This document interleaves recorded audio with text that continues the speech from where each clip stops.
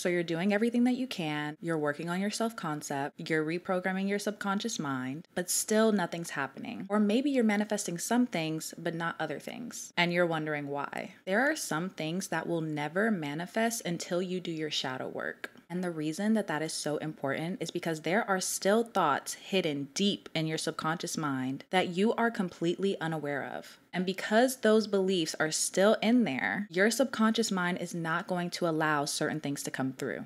And if you don't know what those blocks are, there's a very simple solution to figure it out. First, you need to figure out what exactly you're trying to manifest. And once you write that down, I want you to write down your why. Why do you want this thing? Why do you want this career? Why do you want this type of relationship? And after you've written all those reasons down, I want you to go even further. And when you do this, you'll find that what you're trying to manifest is not actually what you're trying to manifest. For example, say you're manifesting a luxury car or a big, beautiful home. You have to ask yourself, why exactly do you want this car?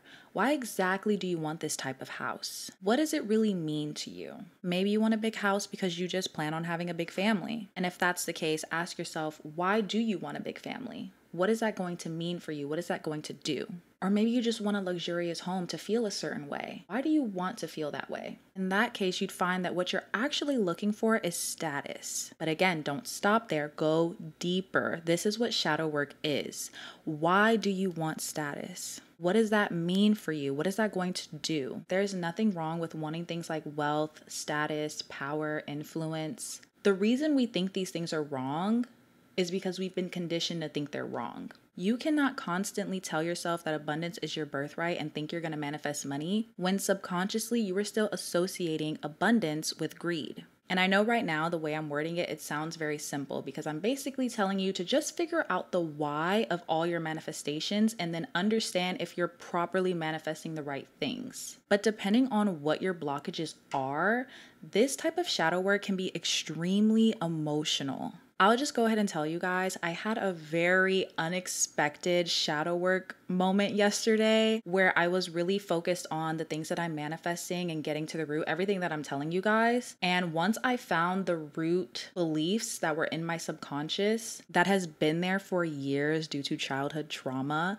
and don't worry, I'm not dropping my lore or trauma dumping on you guys, but I just want to let you guys know that once I figured out what my root problem was, I had the most intense crying session of my life. Doing shadow work is so beneficial for you because one, you're getting to the root of your limiting beliefs that you had no idea were there. Now you know what thoughts are holding you back and how to rewire those thoughts by creating new affirmations for yourself. And you're also holding space for any of that pain that may still be lingering in the body because that energy is still within you and you need to cry. You need to let it out. I know, it sucks, but it's so necessary. I know that sitting with your shadow can be very uncomfortable for some people, especially if you're the type of person that doesn't like to be alone, you don't like to be alone with your thoughts. You're never going to have the life that you want until you learn to really sit with yourself. Your subconscious mind is always going to be creating for you versus you going into your subconscious mind and co-creating a new life for yourself.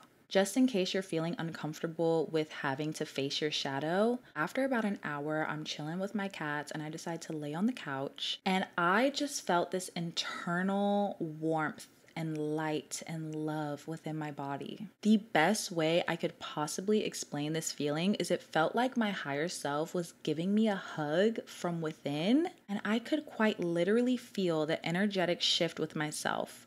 It's like two versions of me have just come together, like I just merged into a new timeline because I did that work. I know that might sound weird, but that's just the best way I could explain it. I literally felt myself give myself love and shift into a new reality. So don't run from your shadow. Don't be scared to face it. So many of us have gone through so much trauma, and obviously no one just wants to relive that. But once you understand that that trauma is still trapped within your own subconscious mind and you have to shine light on it in order to just really feel and let it out, and also understand what blockages you're still having. Because as long as you keep avoiding your shadow, you're never going to manifest the life that you want. And you're always going to be a victim of the trauma that's happened to you in the past. You always have the power to turn a new leaf. You always have the power to take your power back. No one will ever be able to do this for you. Face it, feel it, and send it love. And start telling yourself a new story. Because of the trauma you've had, you may have so many limiting beliefs that are stopping you from even just one manifestation you're trying to work on. And you have no idea that that's why it's not happening. And once all these limiting beliefs are highlighted to you, you now know what new affirmations to create for yourself as you're rebuilding your self-concept. And that's when I would recommend my ultimate favorite technique for reprogramming your subconscious mind, and that is listening to basically your own subliminals every single night. I do have an episode going in depth of how I create my own affirmation track, but to quickly sum it up, you basically make a list of your self-concept, all your affirmations. I basically make a master track of all my self-concept affirmations for just every area of my life. And then you record yourself speaking all these affirmations and put that track over a theta wave soundtrack.